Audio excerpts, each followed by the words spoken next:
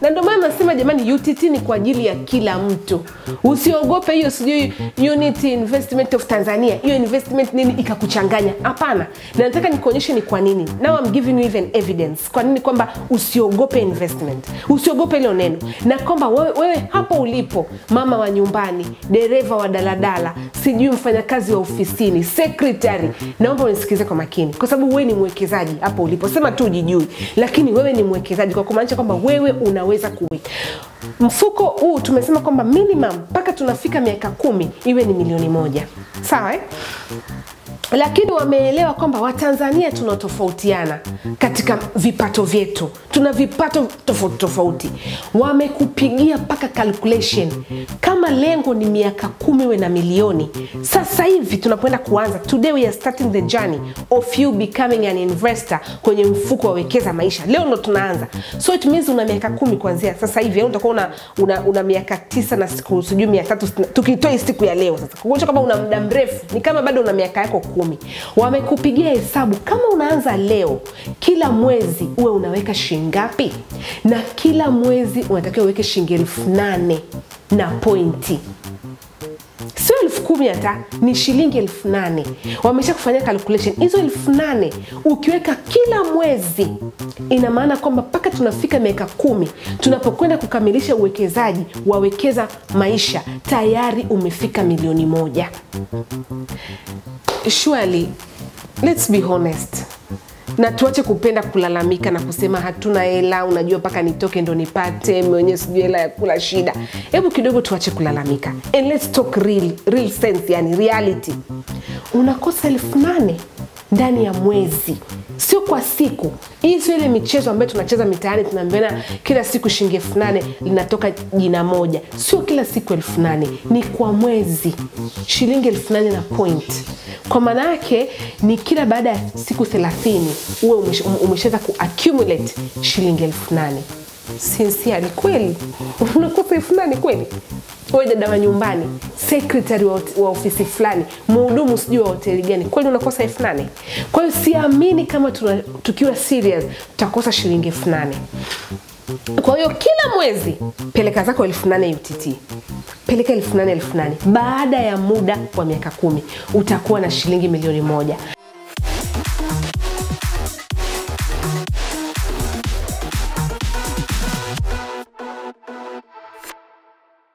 Habari, karibu sana kwenye YouTube channel yetu ya Achieve Finance.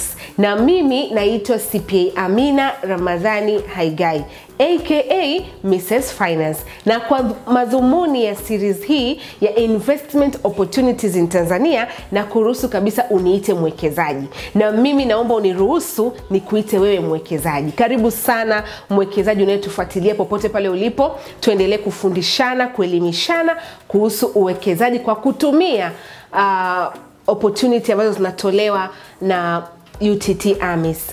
Na leo tunazungumzia mfuko namba 2. Mfuko namba 1 tumeshauzungumzia ambao ulikuwa ni mfuko wa Umoja Fund, lakini leo tunazungumzia mfuko wa Wekeza Maisha. Mfuko huu ni mfuko wa kwanza kuanzishwa na UTT ambao ndani yake unakupa pia faida au fursa ya kupata faida ya bima ya maisha.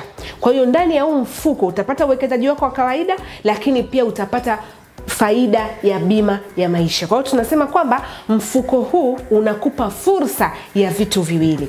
Kitu cha kwanza, mfuko huu unakupa fursa ya uwekezaji wa muda mrefu, kwa sababu minimum period ya kuwekeza katika mfuko wa Wekeza Maisha ni kipindi cha miaka 10. Kwa hiyo ndani ya miaka 10 watakuza mtaji wako. Ule mtaji uliopeleka kwenda kuanza pale wakati unaanza uwekezaji. Mathalan uliweka milioni 10 ndio ulianza nacho. Hii milioni 10 yako itakaa kwenye mfuko kwa muda wa miaka 10. Kila siku itakuwa inapanda kadri ambavyo soko linaenda, kadri ambavyo uchumi unaenda. UTT yenyewe AMIS wanakuwa na mambo kama hayo, ile kapito yako itapanda. Ndio maana baada ya miaka 10 wanapokwenda kuvunja sasa au kumaliza ule muda wako wa uwekezaji, hautapata tu milioni 10 yako ulikuwa umeiweka, lakini utapata milioni 10 na kile ambacho kimekuzwa. Kwa hiyo hautaondoka na milioni 10, utaondoka na pesa nyingine kubwa zaidi ya milioni 10.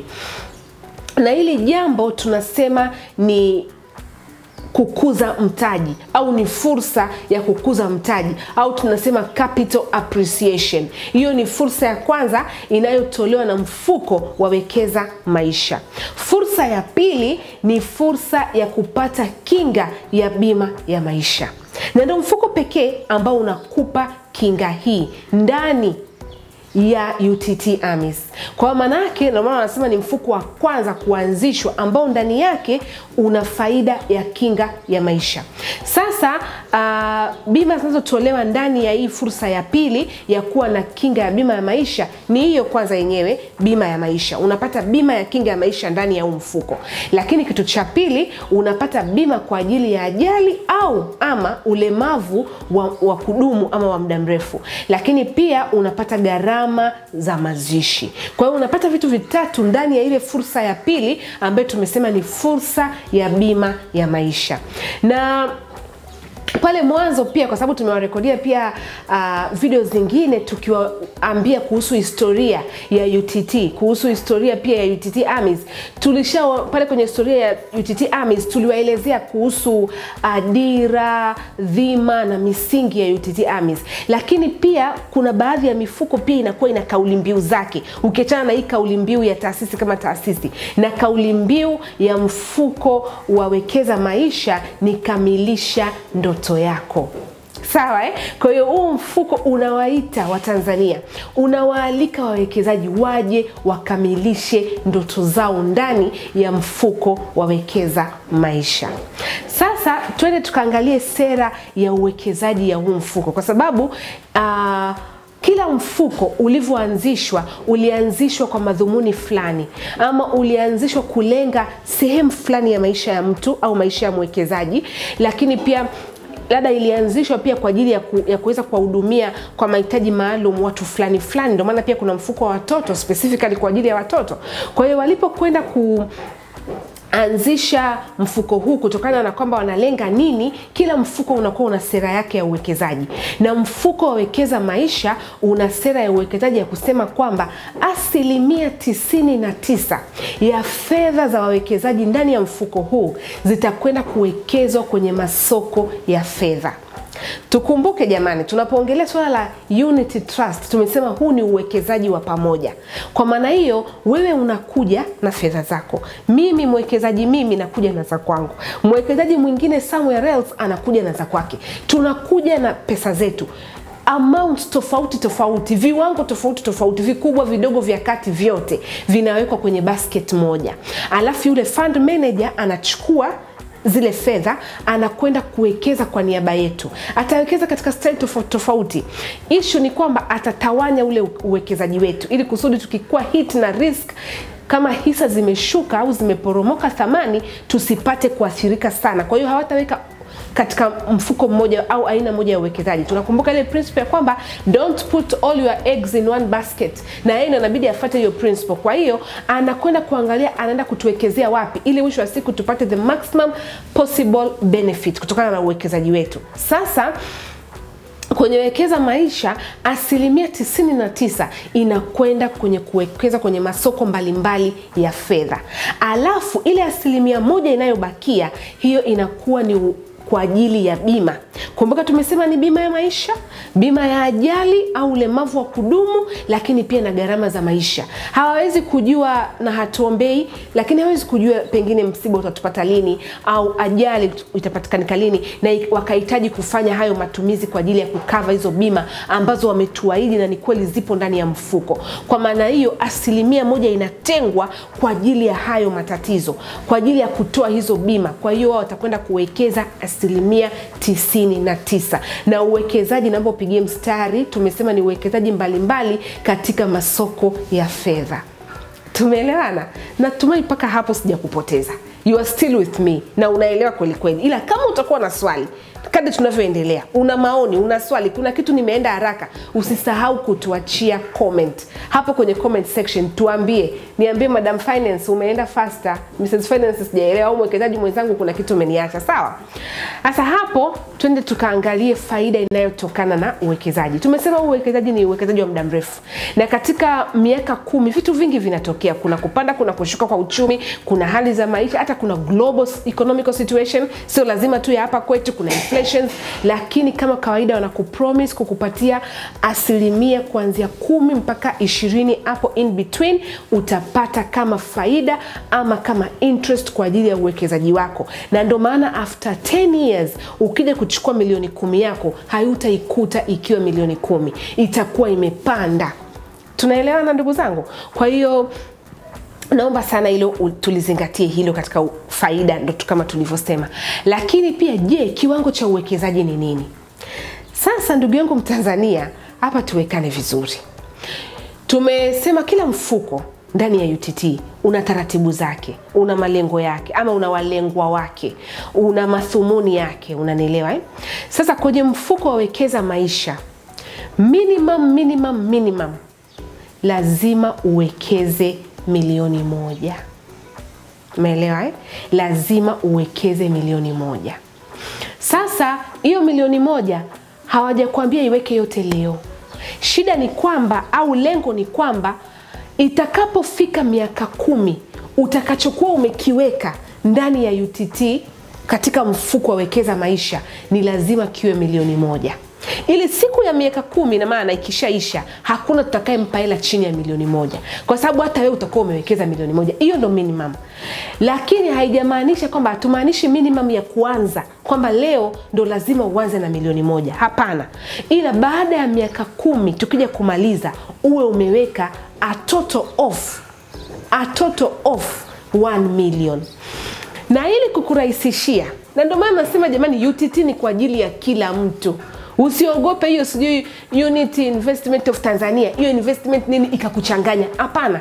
Na nataka nikuonyeshe ni kwa nini. Now I'm giving you even evidence. Kwa nini kwamba usiogope investment. Usiogope hilo neno. Na kwamba wewe hapo ulipo, mama wa nyumbani, dereva wa daladala, sijui mfanyakazi wa ofisini, secretary, naomba unisikize kwa makini. Kwa sababu wewe ni mwekezaji hapo ulipo. Sema tu ujijui, lakini wewe ni mwekezaji, kwa kumaanisha kwamba wewe unaweza kuwekeza.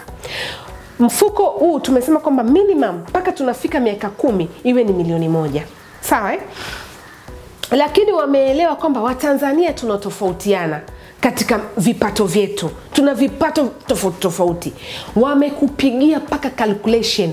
Kama lengo ni miaka 10 iwe na milioni, sasa hivi tunapoenda kuanza, today we are starting the journey of you becoming an investor kwenye mfuko wa Wekeza Maisha. Leo ndo tunaanza. So it means una miaka 10 kuanzia sasa hivi. Utakuwa una miaka 9 na siku sijui 300 tukitoa siku ya leo. Sasa kuonyesha kama una muda mrefu, ni kama bado una miaka yako 10. Wamekupigia hesabu kama unaanza leo, kila mwezi uwe unaweka shilingi ngapi? Na kila mwezi unatakiwa uweke shilingi 8,000 na pointi. Sio 10,000 hata, ni shilingi 8,000. Wamesha kufanya calculation. Hizo 8,000 ukiweka kila mwezi, ina maana kwamba paka tunafika miaka 10 tunapokwenda kukamilisha uwekezaji wa Wekeza Maisha tayari umefika milioni 1. Surely, let's be honest. Na tuache kupenda kulalamika na kusema hatuna hela, unajua paka nitoke ndo nipate, mwenye sijui hela ya kula shida. Hebu kidogo tuache kulalamika. And let's talk real sense, yani reality. Unakosa 8,000 ndani ya mwezi, sio kwa siku. Hii sio ile michezo ambayo tunacheza mitaani tunaambiana kila siku shilingi 8,000 linatoka jina moja. Sio kila siku 8,000, ni kwa mwezi shilingi 8,000 na point. Kwa maana yake ni kila baada ya siku 30 uwe umeshaweza kuaccumulate shilingi 8,000. Sincerely kweli? Unakosa 8,000 kweli? Wewe dada wa nyumbani, secretary wa ofisi fulani, mhudumu sijui wa hoteli gani, kweli unakosa 8,000? Kwa hiyo siamini kama tukiwa serious tutakosa shilingi 8,000. Kwa hiyo kila mwezi peleka zako 8,000 UTT. Peleka 8,000. Baada ya muda wa miaka 10 utakuwa na shilingi milioni 1. Na uzuri ni kwamba hautapewa milioni 1 yako. Tumesema tunakuza mtaji, ama huu mfuko kazi yake ni kukuza mtaji, ambayo tumesema hiyo ni capital appreciation. Utapata milioni 1 yako plus kile kilichopatikanika kwenye mfuko, kile kilichokuzwa kutokana na milioni 1 yako. Umeelewa? Hiyo ndo kiwango cha chini, milioni 1. Tuende sasa tukaangalie aina ya uwekaji wa fedha. Ni kama nimesha explain, lakini ngoja nikazie, ni kwamba kuna aina mbili za namna ya kuweka pesa. Kuna ile tunasema unaweka kwa mkupuo, single contribution ama lump sum. Mimi uko niliko nimepata pesa zangu, labda nimelipwa kiinua mgongo, labda mkataba umeisha, nimepata sijui nini mafao yangu. Kuna njia tofauti ya kupata pesa. Umepata milioni yako 50 au unafanya biashara, umefunga mwaka una profit, una milioni 100, tayari umeshatoa retained profit ya kukuza biashara yako, ya kupanua mtaji na kila kitu, umebakiwa na change milioni 50 au milioni 100 mathalan. Unaweza ukachukua zile milioni 100 ukazipeleka zote UTT kwenye Wekeza Maisha, na ukawaambia UTT kwa heri, nitawaona baada ya miaka 10 nikija kuchukua pesa yangu plus iliyoongezeka. We ukaondoka na wasikusikie tena, lakini tu umetunza details zako, una viambatisho vyako vinavyoonyesha kwamba kweli wewe ni nani, ni mwekezaji. Hiyo ni aina ya kwanza, lump sum, mara moja tu, a single deposit, a single contribution and you are done. Lakini kuna aina ya pili, ndio kina sisi sasa tulio wengi. Hatufanyi lump sum kwa sababu hatuwezi kuwa na milioni 100 yote kwa wakati mmoja. Tunachokifanya, tunafanya regular contribution. Tunafanya uwekezaji wa awamu. Ndio ile ambaye tumekufanyia mahesabu kwamba ni shilingi 8,000 kila mwezi. Mathalan mimi nina uwezo wa zaidi ya shilingi 8,000. Naweza nikasema kila mwezi napeleka 100,000. Wapi? Wekeza Maisha. Kwa muda wa miaka 10 nitakuwa nimefika ile minimum ya milioni 1, nitakuwa mtaji wangu umekuwa, na pia nimepata na ile capital appreciation. Sisi tunaelewana?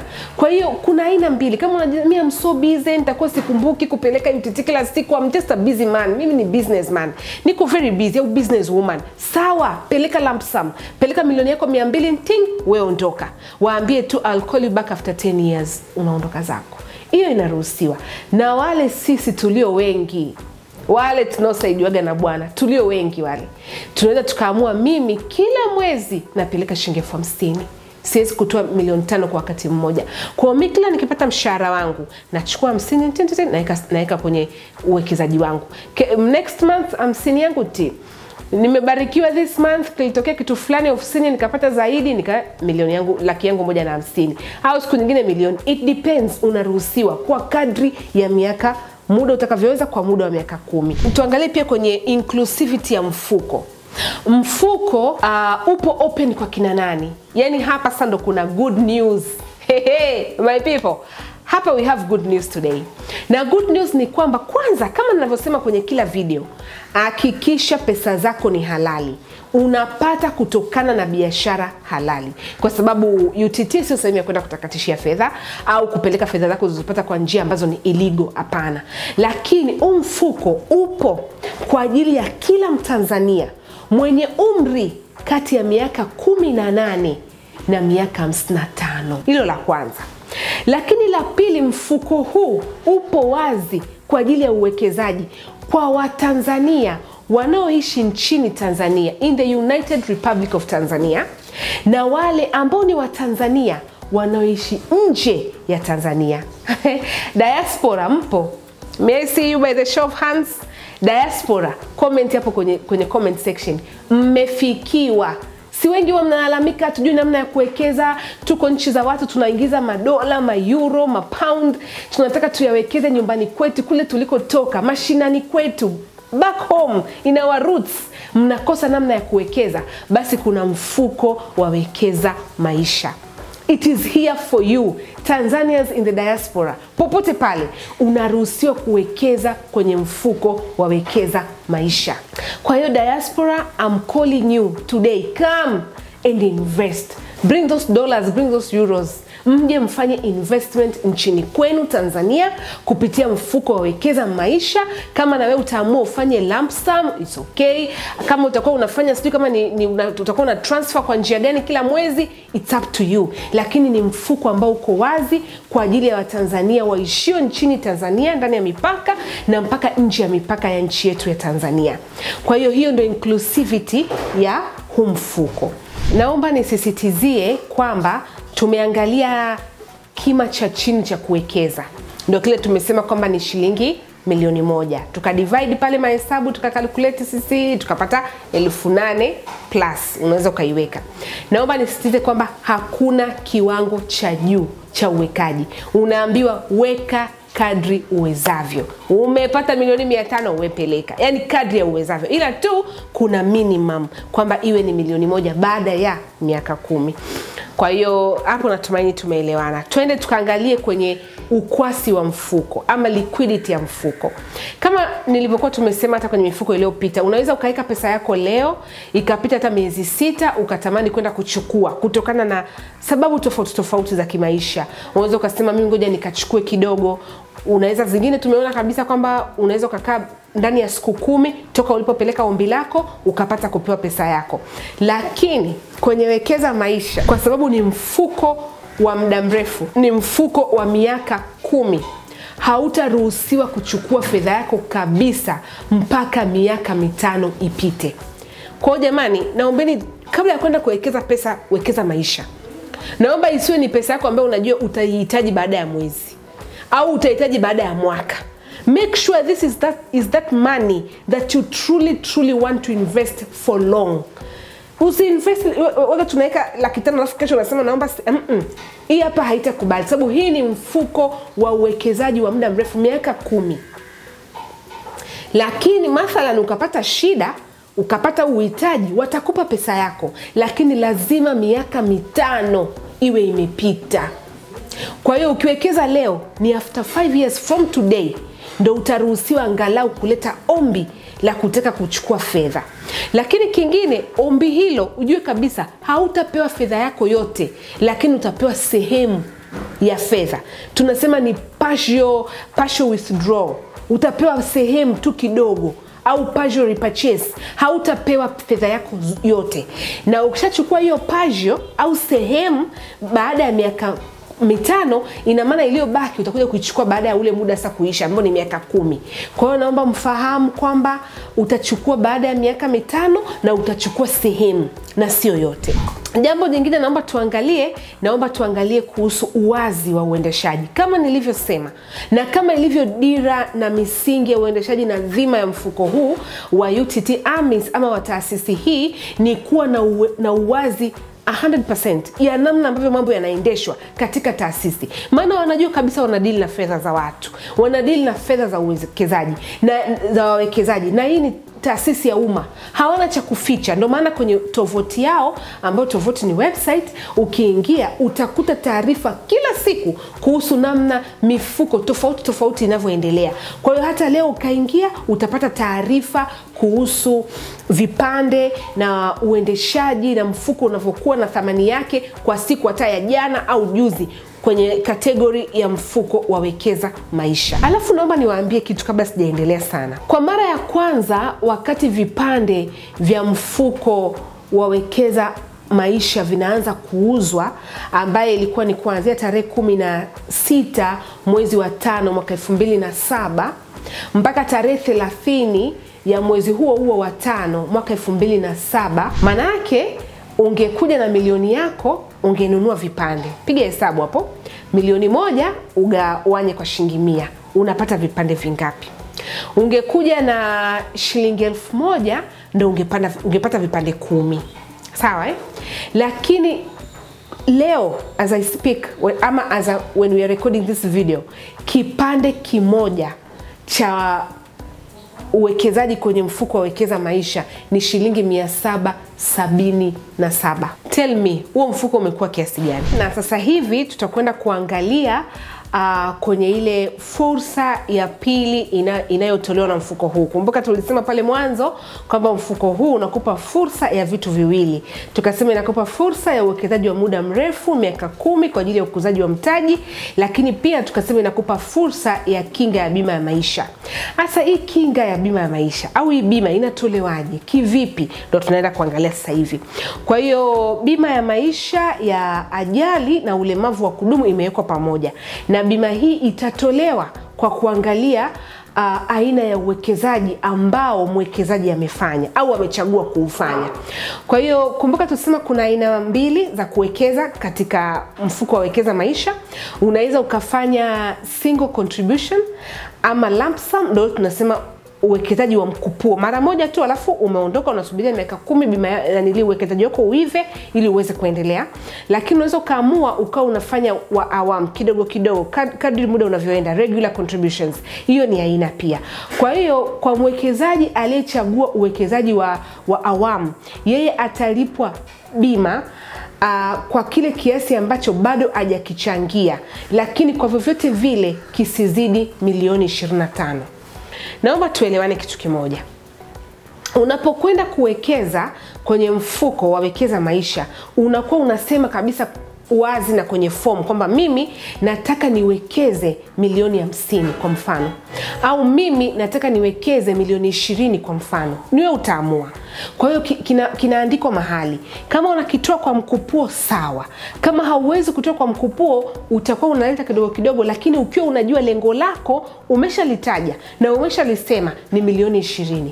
Kwa hiyo na wenyewe utakuwa umeshakufanyia mahesabu, utakuwa unajua kwa kipindi kile cha miaka 10 ulete shilingi ngapi kila mwezi ili mwisho wa siku kitimie milioni 20, ambao ndo kusudio lako, ndo ambayo una target, ndo target yako, unaelewa Sasa huyu wa 20 kaleta lamsam katoa kaenda. Wewe umeleta kidogo kidogo japo lengo ni milioni 20. Kwa hiyo ajali au ulemavu au umuhimu wa kulipa hiyo bima ukatokea baada ya kuwa miaka 3 imepita. Kwenye ile 20 labda umesha contribute milioni 3, kwa hiyo imebakia 17. Kwa hiyo inasema kwamba mfuko huu utakupa bima sawa sawa na kile kiasi ambacho bado hujachanga. Kwa hiyo kwenye ile 20 umeshachanga 3, umepeleka UTT kwenye Wekeza Maisha, 17 ndo bado haujachanga. Kwa hiyo ina maana bima utakayopewa wewe ni 17. Na uzuri ni kwamba itakuwa ni chini ya limit, kwa sababu limit ya bima ni milioni 25. Kwa hiyo luckily wewe imekuwa ni 17 utapewa. Mwingine alichagua mfuko mwingine akalipa kwa mfano milioni 5, na iliyokuwa imebakia pengine alichagua milioni 55. Kwa hiyo ameshapeleka 5. Uhitaji wa bima ukatokea akiwa ameshachangia 5. Kwa hiyo kwenye mfuko wake bado milioni ngapi? Milioni 50. Na mfuko unasema utapewa bima ya maisha, ya ajali au ya ulemavu sawa sawa na kile kiasi ambacho bado hujachanga. Kwa hiyo tukiangalia kwa hii scenario ya pili, wewe bado hujachanga milioni 50. Umechanga 5, alafu ndio imetokea ajali au imetokea ulemavu. Kwa hiyo ina maana bado hujachanga 50, hautapewa 50. Kwa sababu sera ni kwamba tutakupa kiasi ambacho bado hakijachangwa, lakini kisizidi milioni 25. Umeona Kwa ile scenario ya kwanza ilikuwa ni 17, iko chini ya limit, atapata. Lakini scenario ya pili imekuwa ni milioni 50, ni above the limit. Kwa hiyo atapata tu milioni 25. Tuende kwa huyu mwekezaji ambaye anafanya uwekezaji wa mara moja, wa mkupuo, wa lump sum, single contribution, alafu ameondoka. Yeye ina maana ametoa kiasi chake chote, katoa pale milioni yake 50. Kwa hiyo anasema huyu watamlipa kulingana na kiasi alichokubaliana na mfuko wenyewe, lakini na chenyewe hakitazidi milioni 25. Kwa sababu huyu atakuwa kuna kiwango amekisema walichokubaliana wakati wa kuingia kwenye uwekezaji, ila kisizidi milioni 25. Sawa Hapo tumesema ni kwenye bima ya maisha, ajali ama ulemavu wa kudumu. Lakini pia mfuko utatoa gharama kwa ajili ya mazishi endapo mwekezaji atafariki. Na hii haitaangalia umewekeza ngapi, kimebakia shilingi ngapi, utajazia shilingi ngapi, hapana. Hii ni common kwa wote. Mradi ni mwekezaji wa Wekeza Maisha, atapata shilingi 500,000 kama gharama, kugharamia gharama za mazishi endapo mwekezaji atafariki. Mpaka hapo natumai tumeelewana. Lakini pia wana loyalty bonus. Yule mwekezaji ambaye amefanikiwa kuwekeza ndani ya miaka 10 bila kugusa uwekezaji wake, ndio umefanikiwa kufika miaka 10, huyo mtu atapatiwa bonus. Huyu mwekezaji atapatiwa bonus, tunasema ni loyalty bonus. Ni bonus ya kuacha ule mfuko wake mpaka kile kipindi walichokuwa wamekubaliana na mfuko. Lakini hata ikatokea mwekezaji akafariki kwenye ule mwaka wa 9, amekuja mwaka wa kwanza, wa pili, wa 5, wa 7, wa 8, wa 9, likatokea janga, bado atapewa hii bonus, kwa sababu it's almost alikuwa anafika 10. Sema tu likatokea janga, kwa hiyo na yeye atapata hii loyalty bonus. Kwa hiyo ndo maelezo kuhusiana na hizi bima pamoja na hiyo bonus. Natumai mpaka hapo kwanza umenielewa kwamba utakapokuwa unaenda pia kufanya uwekezaji utakuwa umejua unafanya wa shilingi ngapi. Kwa hiyo wakati mnajaza documentation, wakati unafanya paperwork zile, utasema mimi nataka kufanya kiwango fulani cha uwekezaji. Nafanya kwa mkupuo au nafanya kidogo kidogo, lakini utakuwa umetaja ile figure ambayo tunai-aim, lile lengo tunalolitarajia. Kama ni milioni 50, ni 30, ni 20, ni 10, utakuwa umeitaja pale. Tunapoenda kumalizia, nitakapokuwa namaliza kuongea, nitaomba mfuatilie facts na figures ambazo tunaenda kuwaekea hapa, zikiwaonyesha jinsi gani mfuko wa Wekeza Maisha pamoja na vipande vyake vinaenda vikikua na kuongezeka thamani kila siku. Tukumbuke kabisa kwamba sera ya uwazi ni sera kuu kabisa kwa UTT AMIS. Wanafanya kazi kwa uwazi na hawana cha kuficha. Ndio maana kadri mifuko inavyokuwa, kila siku tunapatiwa taarifa kwenye website, wanatuwekea taarifa pale mifuko inakuaje, vipande vinakwendaje, thamani inaongezeka vipi, ili tuweze kwenda kufanya reference. Na sisi pia hapa kwenye YouTube channel yetu tutakuwekea ili uweze kuona jinsi gani mifuko inakuwa, vipande vinabadilika kila siku on a daily basis, kuna monthly basis. Ni wewe tu kwenda kutafuta taarifa kwenye tovuti, lakini tutawekea kidogo hapa kwenye channel ili uweze kufuatilia. Kama una maswali, pengine unataka kufanya uwekezaji wako leo, labda ni kijana, Mungu amekujalia umeanza kazi last month, umepata kazi taasisi nzuri na kulipa vizuri, unabakiwa na hela tu, hasa kuliko uzipeleke kwingine ambako hasipati faida, unaweza ukachagua kama mimi nataka niwekeze kwa muda wa miaka 10. Nitafute, naomba unitumie message, niandikie hapo comment, niambie Madam Finance, mimi nataka hili na hili na hili. Mimi nitakutafuta, tutaweza kuwasiliana, utaweza kutuambia unataka tukuongoze vipi uende ukafanye uwekezaji. Kwa kweli nia yetu ni kila mtu awekeze, maana tunaamini shilingi 8,000 sio pesa kubwa ya kumshinda yoyote kama tukiwa tunania, na ni shilingi 8,000 kwa mwezi. Kwa na imani ukigangamala, ukipush, ukingangania hapo katika harakati zako, lazima utapata shilingi 8,000 na utafanya uwekezaji wako. We are here to assist you at any time. Tutakutafuta, tutakuhudumia, tutakupeleka hata UTT ukibidi kama upajui ni wapi. Tutakuelekeza ili mradi tu uweze kufanya uwekezaji. Please tunakuomba share video hii na marafiki zako na ndugu, watu nao wapenda, ili na wao waweze kuja wawe wawekezaji kama mimi na wewe. Tusiwaache wengine wasiwe wawekezaji, tuwe wawekezaji wote kwa pamoja. Asante kwa kunisikiliza. Endelea kubaki na sisi, tuna video nyingi nzuri tutakazo kuletea kwenye series yetu nzuri sana, inaitwa Investment Opportunities in Tanzania. I will see you again in the next one. Until then, bye.